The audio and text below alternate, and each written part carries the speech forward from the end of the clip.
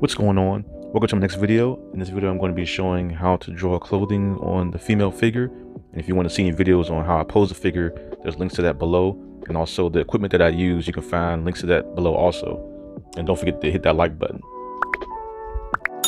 Now right now I am putting the curves on the figure, and I'm following the picture here from the program Figurosity.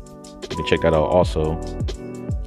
And what I did with the model in the software is for these different pictures, I rotated it so you can draw the clothing from different angles. So right now I got the front view, and I am curving the lines around the shapes of the figure. You can see that each line I'm curving around, and you can see when I'm doing the creases, there's tension points in when you're drawing clothing. So like where the elbows are, there's tension there, where the shoulders are, and depending on where the arms is moving, you're putting more wrinkles there because the tension is higher there depending on when your elbow is bent. And usually there's tension where the elbows are anyway. So right now I'm drawing in more of the lines in the elbow following the picture. And as always, when you're doing clothing, is to go by reference, because if you try to figure out where to place the wrinkles or the creases, then you're kind of skew or mess the picture up. So always you go by reference, and then the more you go by reference, then when you start doing it out of your head, you can easily pick up on it. So right now I'm getting the neck in. I know she's holding two swords and everything, but I'm not going to focus on that. I'm just focusing more on drawing the clothing of the figure. I'm adding in the wrinkles in the shorts. I'm curving the line around the shape. Try to avoid making straight lines. If you make a straight line, then it'll look too flat. So you kind of have to go around the shape. Follow the shapes that you have posed out.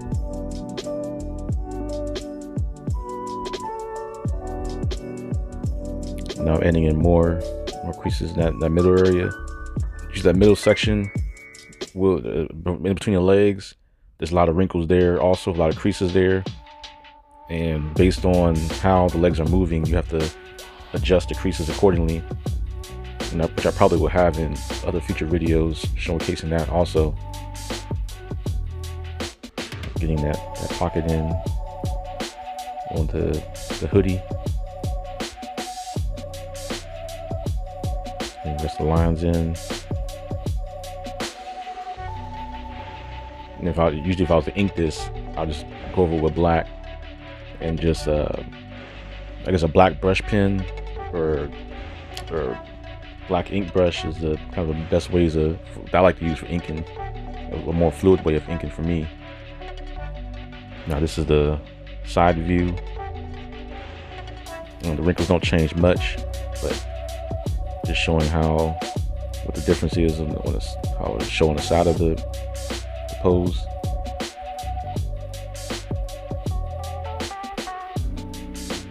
I'm getting that wrinkle in that back area, a little small bend there. That's kind of one of the features I like in Figurosity. We can just take the pose and you can rotate it around, do a top view, side view, angle view to get the different pose you need, especially when you're trying to draw. If you're drawing a shape or a figure one way and you're trying to figure how the creases will look from a top view, you can get that also out of it. So right now I'm getting the hoodie in the back. I mean, normally I'll do this with a pencil, but for purposes of the video, I'm just using a pen.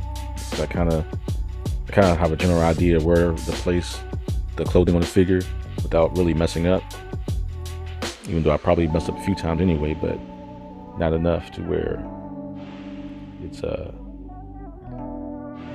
I feel like warming up or anything. It shouldn't make a difference. If you're practicing, you shouldn't have to worry about messing up. Just focus on trying to get the overall shapes in, and curves, wrinkles, creases. The other short. A little fold on the shorts. Also following and staying with the model shape that I have drawn already.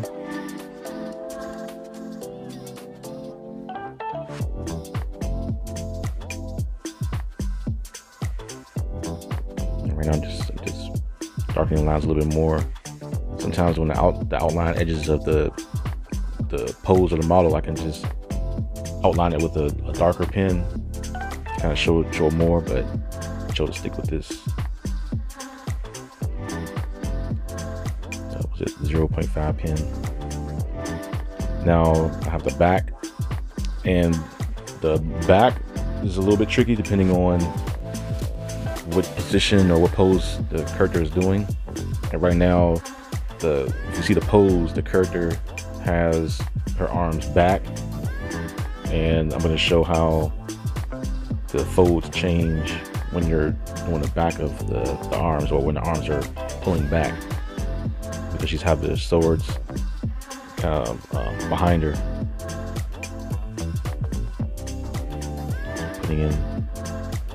Getting the shoulders in, make sure I get the creases in the shoulders, the arms, and because the arms are pulling back, there's a little more creases and curves in the arm going backwards.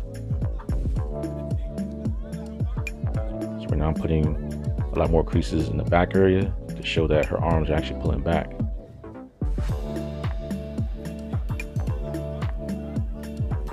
Looking at the size, because there's always a crease there, because since the jacket is tight to her waist, there's a little crease in the waist area. Curves in the shoulders, creases going down the arm. A little short, little small sleeve there.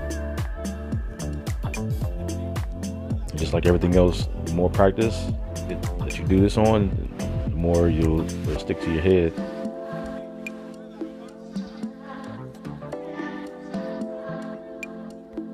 Getting a waistline in. And right when you get down to the butt area, you know that it's round there, so you have to follow that.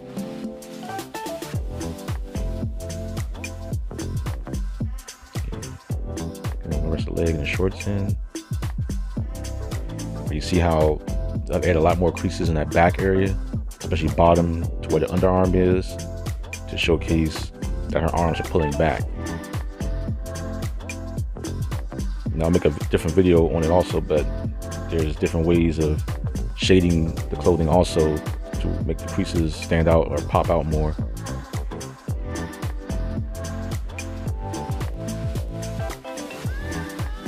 Finish off the shorts.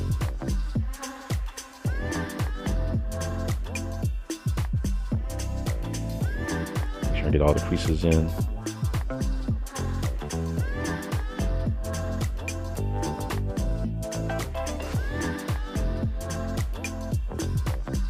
As long as you get all the creases in the shoulders and the arms, you should be good. As long as you memorize that creases go in high tension areas, then you should be good to go.